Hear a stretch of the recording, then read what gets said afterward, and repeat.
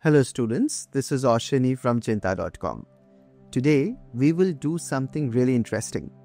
We will start with a geometry problem and we will start solving it in a way that is really hard, computationally hard.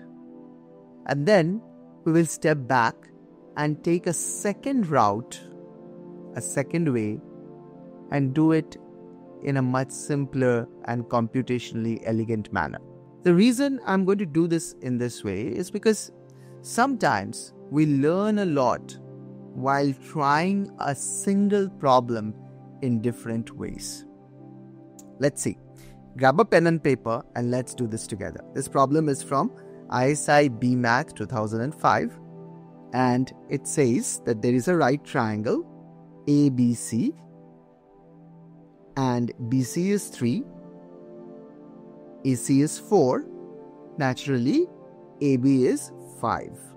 It's a 3-4-5 triangle. It's also given that there is a line segment CD such that this angle is 30 degrees. Our goal is to find out the length of CD. What is the length of CD? So, when we first look at the problem, we might want to just use trigonometry and go trig bashing.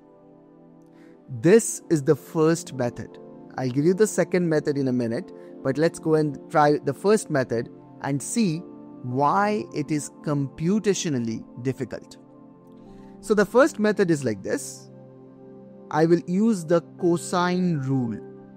I know that AB is 5. So AD plus BD is 5. I will calculate the value of AD, I will calculate the value of BD, and I will equate it to 5. So first let's look at this particular triangle. If I use the cosine rule, it says that 4 square plus x square minus 2 times 4 times x cosine of 60 degree, because this angle is 60 degree, this is 30 means this is 60, is equal to AD square. So if I take the square root of it, it will be equal to AD. And what is BD? I will use the cosine rule in this triangle. So BD is square root of 3 square plus x square minus 2 into 3 into x cosine of 30 degree. I will add these two equations and equate it to 5. So let's do that. We have square root of 16 plus x square minus 8x cosine of 60 degree is half, so times half, plus square root of 9 plus x square minus 6x cosine of 30 degree is square root of 3 by 2. Square root of 3 by 2. This is equal to AD plus BD. AD plus BD, which is 5. AD plus BD is AB and that is 5. So that's equal to 5. So you can see how this is a good equation because it's just one variable. We just have x. On the left hand side we have x and on the right hand side we have a number 5. So we can probably calculate the value of x.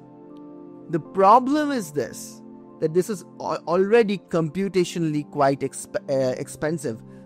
We already have squares inside the square root. Now if I want to get rid of the square root, I'll have to square both sides and then I might end up with a biquadratic equation. In fact, I will do the first step to show how expensive and how challenging this can be.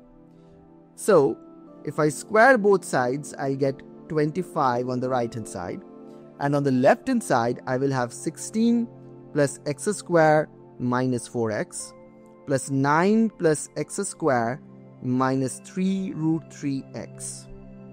I've squared them, so the square root is gone, plus 2ab. So 2 times 16 plus x square minus 4x times 9 plus x square minus 3 root 3x. Okay, so first of all, 16, 9 and 25, these will cancel off. So this is 0 now. So what do I have? I have 2x square on the left hand side. I have 2x square minus x times 4 plus 3 root 3 plus 2 times 16 plus x square minus 4x times 9 plus x square minus 3 root 3x. This is equal to 0. We are almost done because we will have to just take one of the pieces to the other side and square both sides to get rid of the square root sign again and then solve for x. And we know how fun it is to solve a biquadratic, a fourth power of x equation. There is a formula, but it's like too complicated. I don't even remember the formula. So clearly this is not the right way to do this problem, or at least not the most fun way to do this problem. So we will try this problem in another way. So I tell this to my students all the time. Whenever you have a problem, have fun with it. Just don't take the obvious route. Don't keep on cramming formulas. Step back and think. Thinking is fun. Think what's happening. So let's look at this problem one more time. Now, the easy, or I would say the elegant way. What I'll do is, I will do something very different. This is 30 degree. I will do a small construction. From the point D, I will drop a perpendicular. Let's call this point P. This is X. Now, we know that this is a 30, 60, 90 triangle. It's a right angle triangle, right? Okay, so this triangle DPB is similar to ABC. I've just drawn a parallel line DP to AC. So we have two similar triangles, DPB and ABC. We will use similarity. So what is the length of CP? CP here is x cos 30 and this is x sin 30. So what is x cos 30? It is root 3x by 2, and x sin 30 is x by 2, x times half. So I will use the similarity of triangles now. So what is the ratio? Okay, so the ratios are dp over AC is equal to BP over BC. dP over AC is equal to BP over BC. Okay, what is AC? AC is 4, BC is 3. So we can, the denominators are known. This is 4, this is 3. What is the numerator? Well, dP is x by 2. This is x by 2. And what is BP is 3 minus root 3x by 2. A much simpler equation with a single power of x. It's a 1 degree equation. It's a linear equation. We can easily solve this. So let's see how we can do it. So we have x by, okay, maybe I can just copy this just for the ease of working and put it here. So if I cross multiply, I will get x by 8 into 3x by 8 equal to 3 minus root 3x by 2. I'll bring all the x's to one side. So I'll have 3x by 8 plus root 3x by 2 equal to 3.